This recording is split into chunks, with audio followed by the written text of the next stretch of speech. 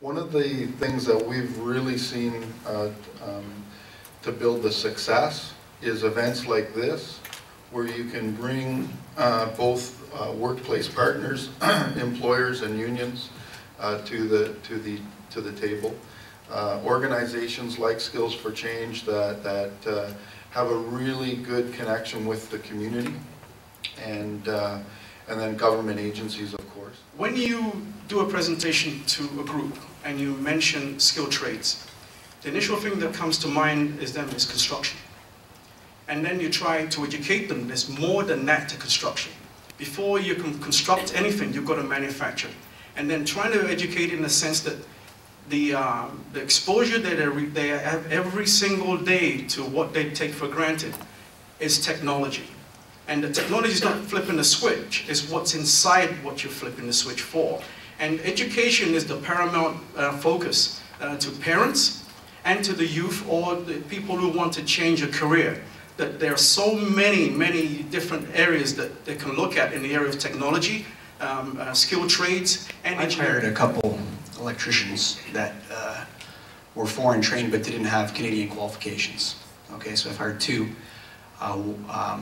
Both of them aggressively approached us, so they came to us. And I would encourage you, if you're dealing with individuals that have, have skills that are from a foreign country or whatever, that are confident in their ability to work, they should go to smaller companies.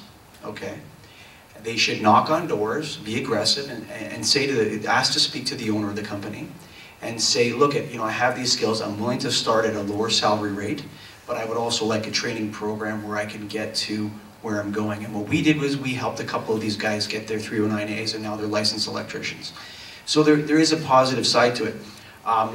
When they're approaching larger companies are not going to want to be involved with people that aren't, or that are sort of don't fit into their roles specifically. So I would encourage people you're speaking to knock on doors, to be more aggressive. Don't wait for something to come to you. Go out and ask. Part of the problems with construction, as was mentioned already, it's so cyclical, and it's tough to identify where the needs are, where they're going to be in 8 years, and where the capital investments are going to be when it comes to building new buildings and renovating these places. So one of the goals for us is to participate in those types of forecasting endeavors, and to ensure that we know where the needs are going to be in Ontario and the different parts of Ontario, as well as across Canada. So the CSC over the next 8 years, from a forecast from 2011 looking at 2012 to 2020, is showing that in Ontario there's going to be at least 60,000 new construction workers required in the province, and that of course spans all the different trades that exist. And if you divide that out by 12 years or 8 years, you're looking at about anywhere from 5,000 to 10,000 workers are needed per year. My mandate here is to provide stewardship for the skilled trades and vocational programs at Humber. We have about 23 programs of that nature that are running. Carrier Drive, the building you're in, is a new venture for us, about 3 years old.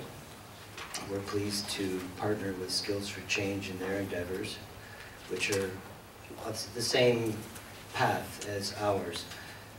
People ask me, what's your job? It's really pretty easy. It's produce taxpayers. Help people realize their dreams. Be somebody, buy a house, get a car, get some kids, send them to school, and all that. We've been doing this a really long time, as have I. Personally, I have 5 children, and professionally, I have 3,500 children. And I take it really seriously, because everybody's somebody's kid, everybody wants to be somebody. It's a real honor to be part of this, and part of this, I call it a vocation. It's not a job, it's a way of life. A lot of people are not really aware that to be a machinist, it's actually 4 years. And then you need at least 2 to 3 years experience before you can actually call yourself a machinist. And so this is the problem that's arising when companies look for people and say, I'm a machinist, but I'm not really a machinist, I'm a machine operator. Or they work to CNC. And so that's one of the problems why a lot of the machinists can't retire. A lot of them want to retire, but they can't retire. And the colleges are not producing because they're always behind And we're behind close to, I reckon, about 10 years. Getting people here isn't as tough as getting them the job once they're here.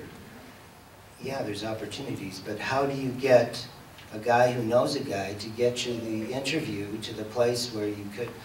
And industry is really, really fickle.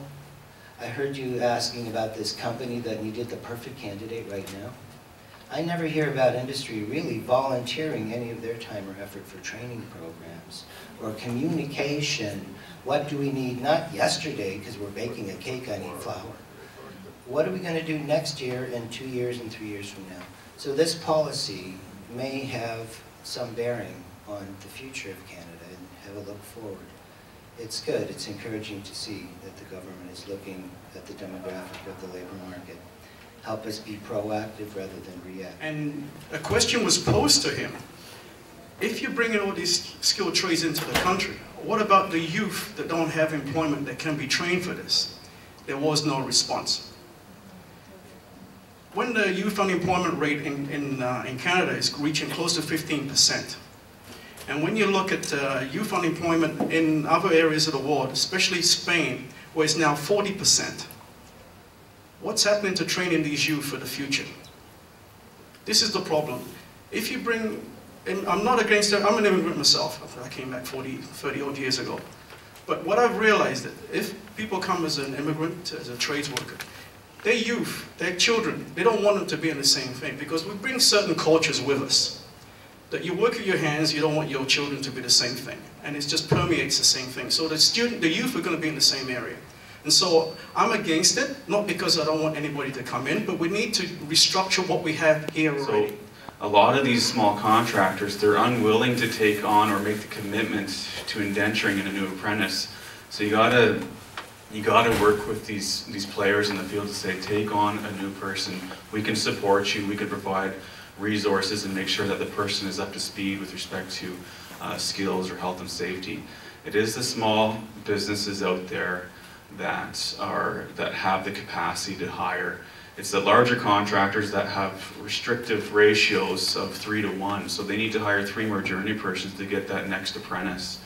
And that's tough to do in a labor market where you can't find journey persons. But at the lower end of the scale, that's where the need can be met. And I think with the resource partners, go out, do the work for them, be their HR departments, provide the resources so that they'd have to do as little work as possible. They could just pick up the phone and say, I need this type of person, and you can provide. It's tough because things are done differently in different countries. I've worked in different countries and felt like the village idiot when I arrived because I didn't know what they call that or what that is because practices are different. But it doesn't take a 4-year program to get somebody up to speed. The fundamental skill sets, especially from people who have been practitioners in other countries, are there. They know what to do, they know how to do it, they just don't know what you're using around here. The Skills for Change program complements to the way it's laid out. We throw a lot of the, here's what we do in Canada, that's terminology, familiarity with practices to get people up to speed quickly. In terms of a long-term solution, and how do you integrate that person into the job market now? How do you convince employers? I think that goes back to your question earlier. It's tough. Like, we've got organized labor people here that can make stuff happen. They know where the jobs are. But you mentioned, Colin, like, the little companies aren't in the HR business. I used to have a little company. I put an ad in the paper once. I couldn't make a phone call for 2 weeks. It kept ringing. I was bombarded with, I don't have an HR department. So from the employment brokers that are here, or the placement people, networking with those little companies that don't have an HR department, so they can call you and say, listen, I got a big job, I need to push, I need 3, 4 guys, can you put me together with little labor brokers? And as a union representative, I'm in the business of educating employers about the ways they can utilize our members better. It's the education of employers. Employers are not in the business, especially in the construction industry, are not in the business to look for people. They want people when they want them. They want them tomorrow or today or yesterday, and a lot of the smaller companies, they don't have human resource departments. They don't have the skill sets to know where to go or to look for to labor. So for us, it's education. It's here's a pool of labor. Here are people that are ready to go, and you just got to trust us, and you got to make sure, and we got to make sure that they're ready with respect to health and safety training and all the skill sets that they need. I've worked in different countries and felt like the village idiot when I arrived because I didn't know what they call that or what that is because practices are different. But it doesn't take a 4-year program to get somebody up to speed. The fundamental skill sets, especially from people who have been practitioners in other countries, are there. They know what to do, they know how to do it, they just don't know what you're using around here. The Skills for Change program complements to the way it's laid out. We throw a lot of the, here's what we do in Canada, that's terminology, familiarity with practices to get people up to speed. Come up. The average apprentice in Ontario is 28 years old. It's still very high. You would think that that would be much closer to graduating from high school. You think that number would be 23, 22, somewhere in that range, right?